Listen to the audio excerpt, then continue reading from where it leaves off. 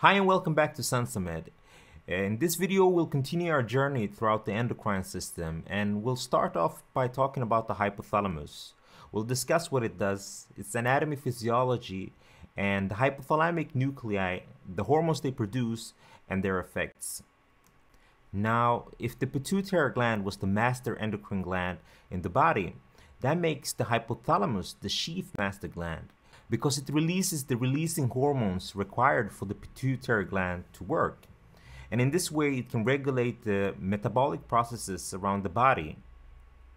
And through its role in the autonomic nervous system, it will control functions such as body temperature, hunger, thirst, satiety, and circadian cycles, and many other functions. But before we talk about the physiology and the hypothalamic nuclei layout, let's talk about its anatomy. So on the picture here to the left, what you will see is a sagittal cross-section of the brain. Now here you have the prefrontal cortex, and this part of the brain is responsible for cognitive behavior, personality expression, and it's also important for decision making. The corpus callosum, which we see here, or the callosal commissure, it's an interhemispheric connection, so it connects the two hemispheres. Here we can see the temporal lobe down here, which is important for auditory perception. And on it, we'll see the hippocampus together with the amygdala, which both are important for memory. Here we see the cerebellum and the cerebellar vermis, which is important for postures and locomotion. And this blue big structure here is the thalamus, which you know to be the relay center of the brain. And then logically, the hypothalamus would be situated just beneath it. As the name indicates, hypo meaning under, thalamus, and this is the thalamus.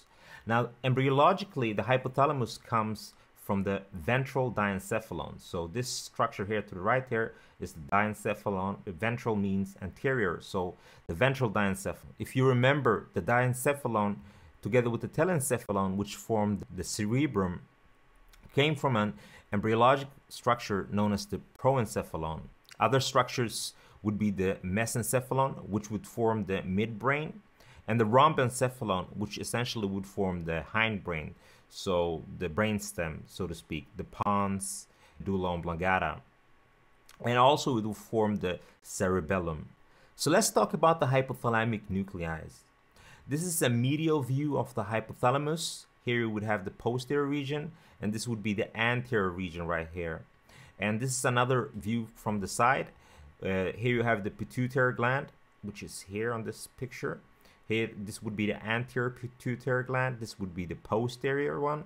This is the infundibulum. Here you would have the pons, which is a brainstem structure. And here you would have the various hypothalamic nuclei viewed from another angle, so to speak. So let's start off with the first nuclei. This would be this light blue nuclei here, the posterior nuclei, which is logically located in the posterior aspect of the hypothalamus. Now this nuclei is responsible for increasing the temperature in the body. Now normally it's inhibited by this light red or pink nuclei, which is the anterior nuclei, also known as the anti-rise center. But when the body is faced with hypothermia, then the inhibitions would be lifted. And so posterior nuclei would then work to increase the temperature. Now the way it does this is by shivering. So the muscles around the vital organs will start to shake, and this will lead to increased energy expenditure. And if you ever taken a chemistry or physics class, you know that the more energy a system uses, the more heat it produces. So when faced with a temperature below 37 degrees Celsius, or it's 98.6 degrees Fahrenheit, this center would be activated. Now the way the anterior nuclei decreases temperature is simply by decreasing the basic metabolic rate in the body. So which hormone is responsible for increasing the basic metabolic rate in the body? Well, that's the thyroid hormones, the T3 and T4 form. And so this nuclei would act to inhibit the TRH, or thyrotropin releasing hormone.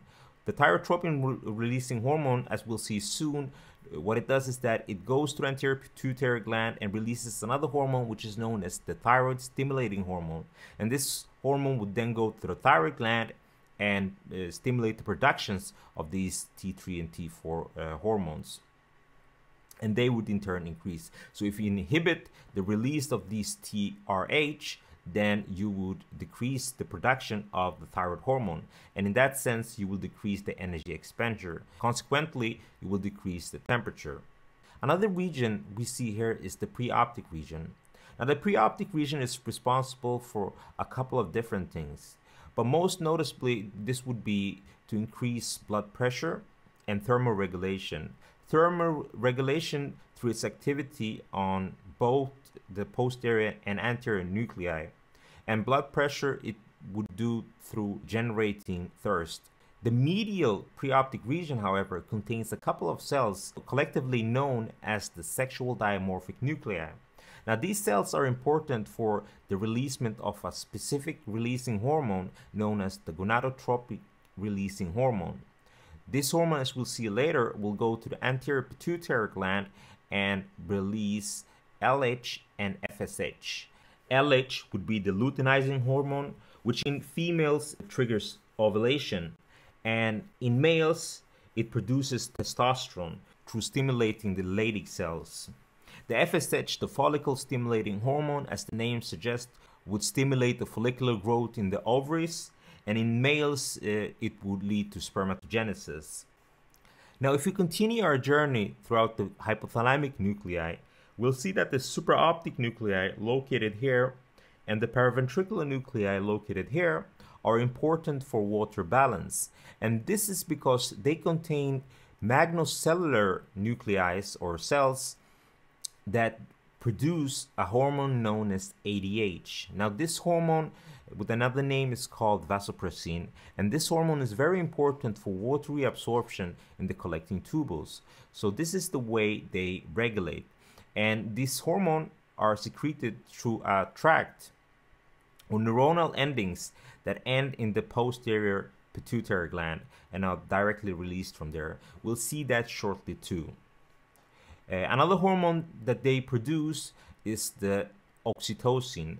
Oxytocin is mostly known for uterine contraction, so during labor it facilitates it and also induces lactation. Another nuclei we'll see is the suprachiasmatic nuclei. It's called so because it lies above the optic chiasm. So this is the optic chiasm here, and here's the suprachiasmatic nuclei. Now, what this nuclei does is that it controls circadian cycle, so it induces sleep in a sense. And the way it does this is that it stimulates the pineal gland to secrete melatonin, which induces sleep. Another nuclei we see here is the dorsomedial nuclei, and this nuclei is important for the GI tract in the sense that it increases the peristalsis. The ventromedial nuclei works in opposite with the lateral nuclei. Whereas the lateral nuclei will induce hunger and thirst, the ventromedial nuclei will induce satiety. Now, in short, how this works is that the body is in homeostasis, it's in balance all the time. So let's say the glucose levels in the blood drops, and then this will send stimulatory signals to the lateral nuclei to induce hunger, so you would want to eat. And if the opposite happens, if the glucose levels are high, let's say after you eat a big cake, then that would induce the ventromedial nuclei to induce satiety. The mammillary bodies, which we see here and which we see here, are important for feeding. Another nuclei that we see here is the mammillary bodies, shown here and here. Now, the mammillary bodies have a function in feeding, but most importantly, they are known for their role in memory formation. The last nuclei we'll see on our list here is going to be the arcuate nuclei. Now, the arcuate nuclei will release a couple of important hormones, and these will be growth hormone, releasing hormone, and dopamine. Now, dopamine is also known as prolactin inhibiting factor. What this means is that it will inhibit prolactin release from the anterior pituitary gland, and growth hormone releasing hormone will stimulate the release of growth hormone from the anterior pituitary gland.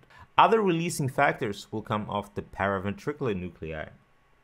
These will be CRH, or corticotropic releasing hormone, which will stimulate the release of ACTH in the anterior pituitary gland. ACTH will then go to the adrenal gland and stimulate the release of glucocorticoids such as cortisol.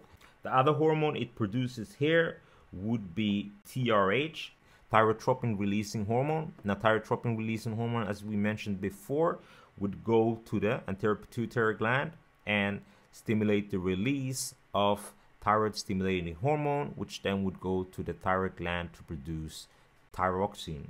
Another hormone produces here is also somatostatin. Now, somatostatin will inhibit the release of growth hormone, releasing hormone from the arcuate nuclei, and also it will inhibit the release of TSH from the anterior pituitary gland.